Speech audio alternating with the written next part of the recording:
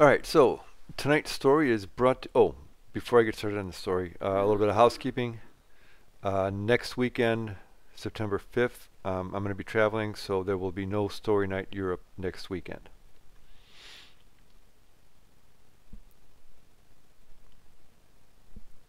And welcome to Story Night, Gav. Um,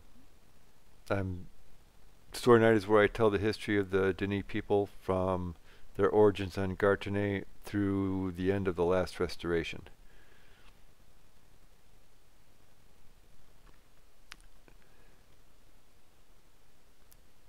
So tonight's story is brought to you in part by dpwr.net for the Denis dates, uruarchives.com for the surface history corresponding to the Denis dates, and the Cavernian Calendar Converter, which was written by Brett Middleton of the Fuzzy Physics Institute for converting between Denis and surface time.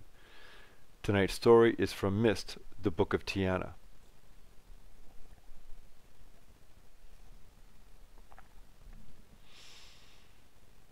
As we progressed through the stories of the kings, we saw many changes in the Denis culture. We saw an austere lifestyle that began with King Rinref, supplanted by greed and avarice that began with King Shomat. We saw a devotion to Yavo and a single faith, supplanted by diverse religions and religious beliefs numbering over 2,000, diminishing to just a handful by the end of King Kareth's reign.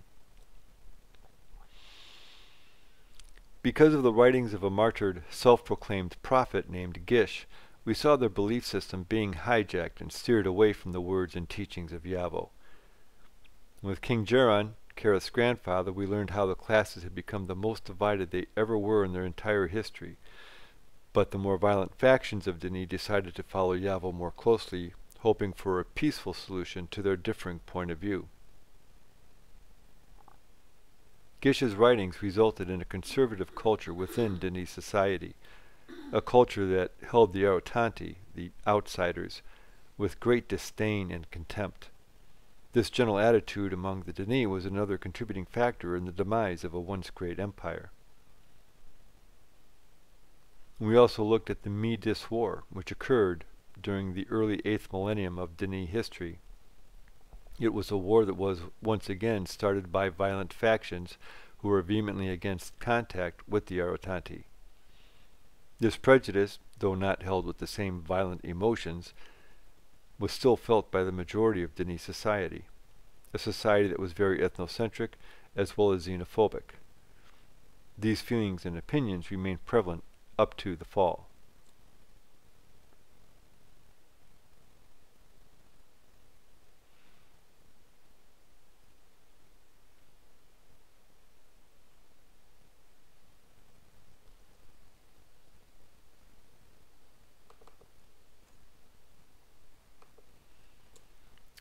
We also learned about the origins of Yisha's journey ages, who created them and why.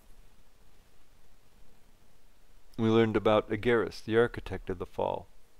His motives were not ethnocentric, nor did they stem from xenophobia. He was driven strictly for revenge. Revenge for being wrongly accused and convicted of a crime he did not commit. Revenge that drove him to commit genocide against his own people, a character flaw that would spell the end of an empire. Also, there are the beginnings of Atris, one of the heroes of the fall, the excavation of the great shaft, and of a friendship with Viovis, who would become one of the villains of the fall.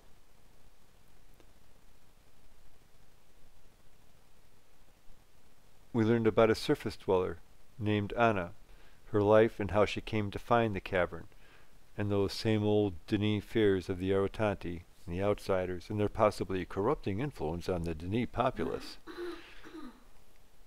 We learned of Anna's time in prison, her learning the Denis language, and of Viovis' anger which started to burn against her over his beliefs in Denis elitism and supremacy over all other races. We learned of Anna's trial and of her uncertain future, and even more of Viovis' anger. Last time, we learned how Anna came to live with Atris' parents, how Viovis, through his arrogance, assumed that Anna would not come to his first book celebration. We learned how Atris took exception to his friend's snubbing of Anna, and in turn snubbed his friend for making him choose between the two, and finally deciding to write an age with Anna. Tonight we will learn of a soulmate found and a friendship broken.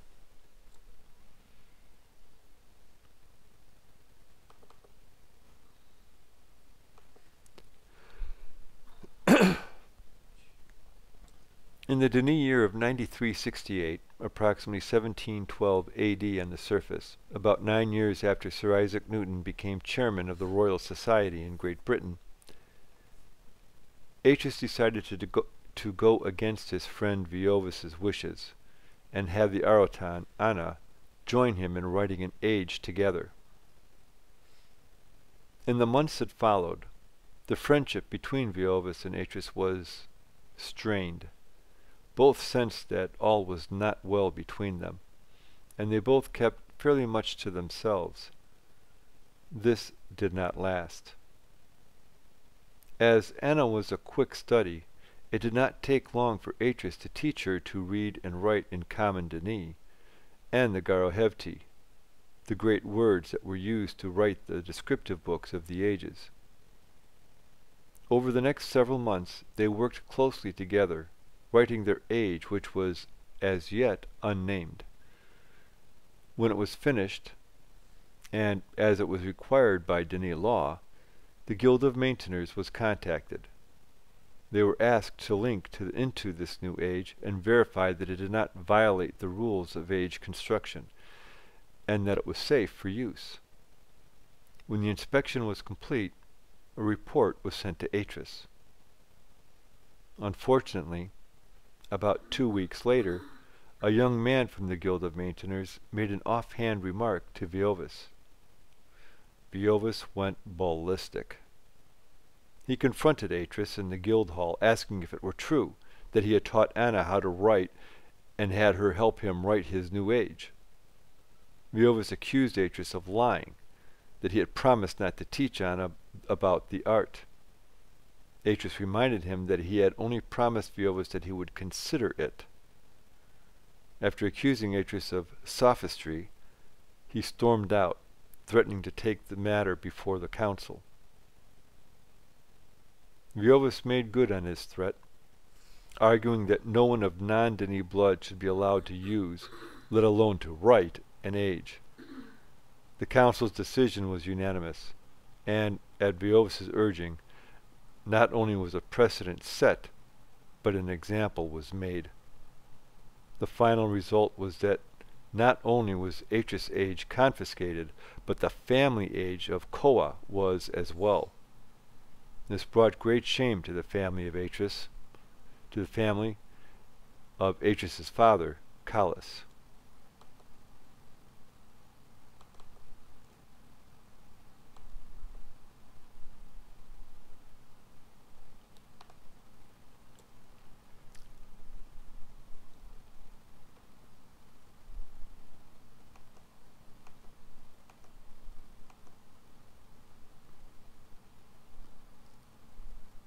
Anna felt sick. After all, this was her fault. If she had not participated, this would never have happened. In addition, Aetius was considering resigning from his seat on the council. She had to do something. But what? Then, she remembered Aetius talking of his friendship with the Grand Master from the Guild of Legislators. Kedry was his name. Maybe if she went to see him. Surely there had to be something in the almost 10,000-year history of the Denis that would reverse the council's decision. Grandmaster Kedry was not so sure. Even if a precedent was found, there was no guarantee that the council would listen, let alone adhere to it. After she left, he began to think. There would be no way to know for sure unless he tried. He liked Aetius, and didn't feel that he and his family were being treated fairly. Still, he was but one man, and the chore of looking through 6,000 years of recorded guild history was a daunting task. Fortunately, a brand new batch of cadets, fresh from the academy, had arrived at the guild hall, waiting for their first task. He had the perfect assignment in mind. He needed to be discreet, keeping the knowledge of this activity from the council, and Viovis in particular. What better way to use these cadets? Cadets that were eager to please and impress him. He would split 2 rocks with a single blow, as the old Denis expression went.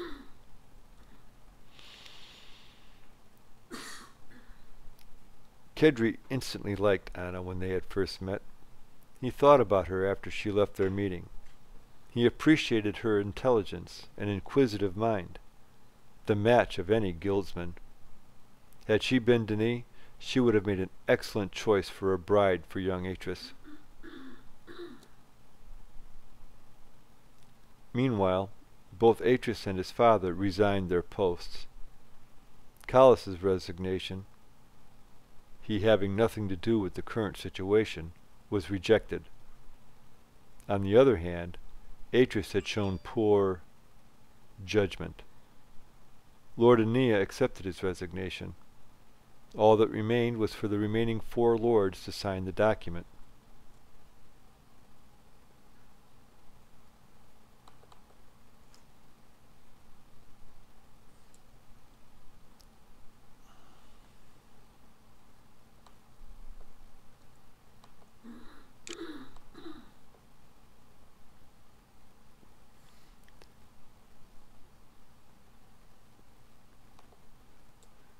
Upon her return to Callus's home, she announced that she was sorry for her part in their shame, and so would leave.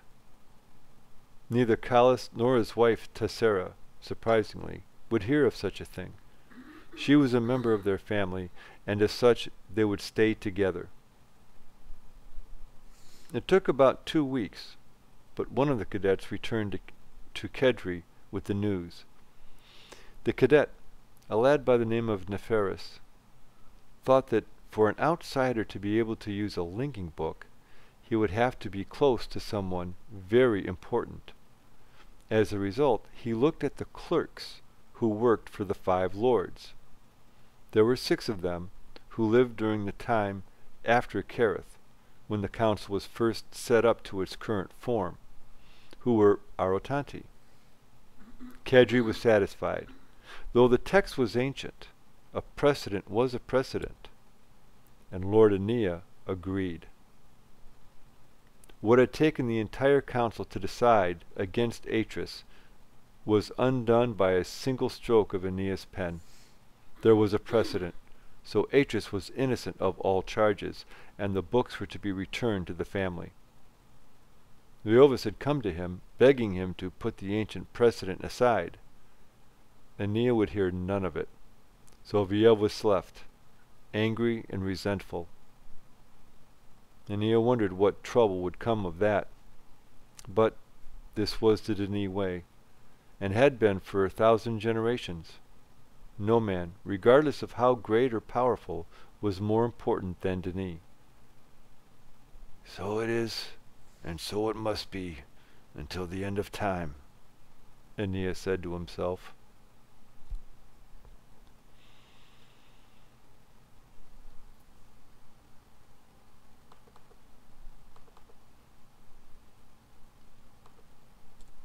There remained bad feelings between Atris and Viovis over this matter. Viovis was so full of pride and hate, and wanted to have his own way so much, that they couldn't really be close friends anymore.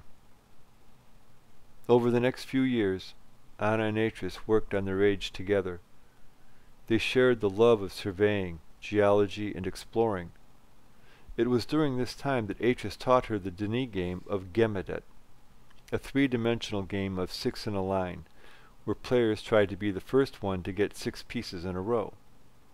It became their favorite evening pastime. They decided on a name for their age. Gemedet. Because the Denis are so long-lived, they thought nothing of tasks taking several years to complete, as long as they were thorough in their work. let alone several weeks. Atreus spent several weeks creating a gift of sorts for Anna. He had made a well near the Lincoln place for their age. He made an intricate carving in the lid of the well. When he was finished, he brought Tiana down into the chamber with the cover in place overhead. As the sun reached its zenith, beams of light shone through the cover, spelling out on the water below the Dini word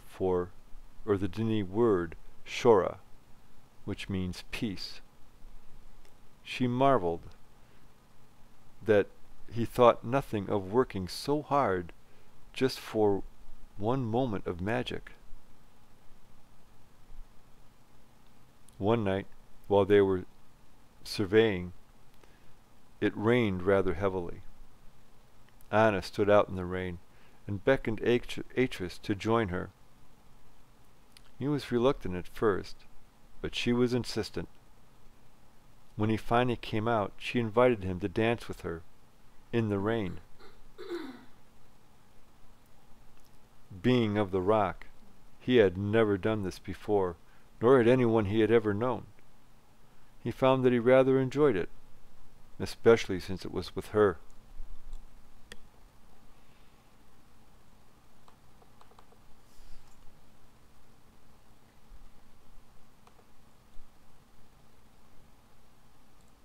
Time passed quickly for these two. As they worked closely together, so did their feelings grow for one another. He gave her the pet name of Tiana, a play on Dini words, Tiana meaning storyteller, and Anna being her name. Eventually, he asked his father for his blessing. Callas remarked that since Atreus would not take his advice and reconsider asking her to marry him, he would indeed give his blessing. Atreus had already asked Grand Master Kedri if there were going to be any legal issues with him marrying Anna, and there were not. With no obstacles in their way, he asked Anna to marry him. She accepted. The last remaining formality was to go before the full council and ask for their approval. When Viovis heard this news, he was livid. "Never while there's a breath left in my body." In the council chambers,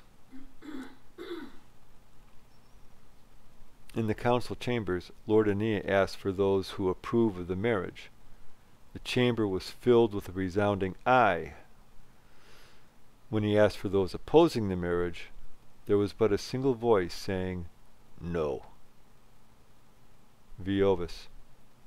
Without a unanimous vote, there would be no marriage. At first, Atreus was willing to accept the council's decision. However, his mother suggested that if he truly loved Anna, he should go to Viovis and beg if necessary. Atreus went to Viovis, but with something different in mind. He brought up Viovis's oath to grant anything in his power to Atreus, for Atreus having saved his life back during the excavation of the great shaft.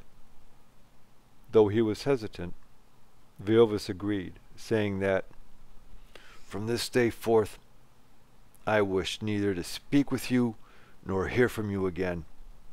Whatever once existed between us is now at an end. All promises are met. You understand?"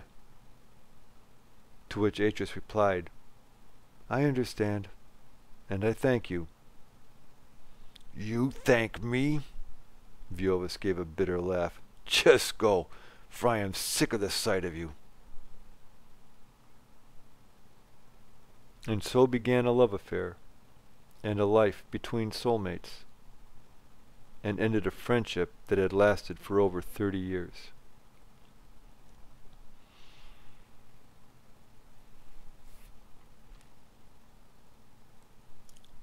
Please join us next time for a special treat, a relevant story to the fall, but not of the fall.